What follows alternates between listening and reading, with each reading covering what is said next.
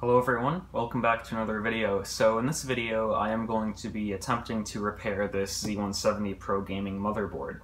So the story behind this, if you haven't seen my Surplus Store August 2018 video, is I was at the Surplus Store and I saw this board for $45. It was a 25% off that day, so I paid $33.50 I think for it, and after opening the box I realized the board had bent pins. And that's what this video is going to be about. I'm going to be repairing the socket on this board.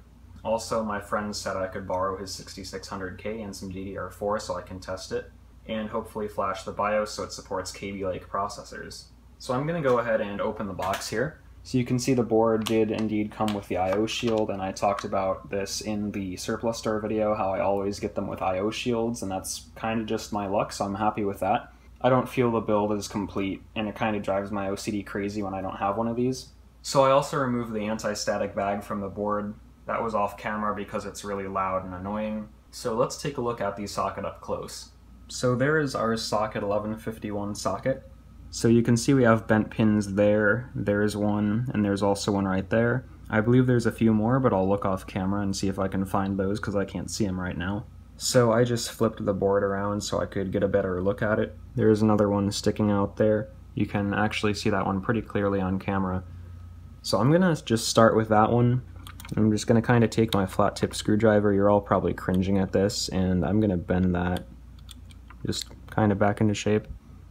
And that actually is working pretty well, I'd say. So that was a pretty easy fix. That pin was just slightly bent out of position. Nothing like this one, and this one is actually like completely folded over the wrong way.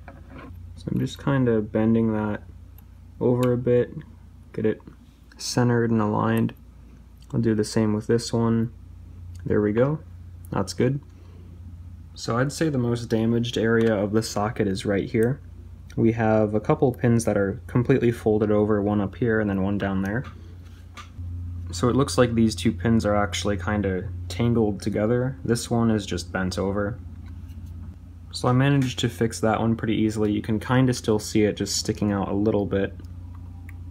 And sorry for the background noise, someone is mowing our lawn right now, so that's great. So that pin took me about 25 minutes. I ended up stopping the video about a quarter way through, and I've just been working on it a little bit. And I think I pretty much have it. You can still see damage, but the tip of the pin is in the right place, and it's at the right level. It's just the pin is a little bit bent, and I believe that's what you're seeing there. So there's also that kind of pin there. It looks kind of like standing out, so I'm going to work on that. But I think I have the socket pretty much repaired. So I went ahead and threw the board in one of the rack cases I got from the Surplus Store. So I have it hooked up to a power supply and it's ready to drop a CPU and RAM in, but I actually turned on the power supply and it does something pretty cool here. So you can see the board lights up. Good sign. Got a standby power LED and that stuff down there. Also the breathing effects, pretty cool. I'm happy. I'm not going to turn it on because there's no processor or anything in here. So yeah.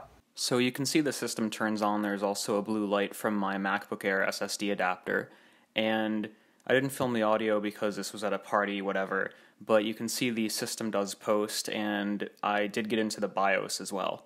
Anyway, this video was quite a bit shorter than I thought it would be, so with that said, thanks for watching, I hope you enjoyed, and I will see you in the next one.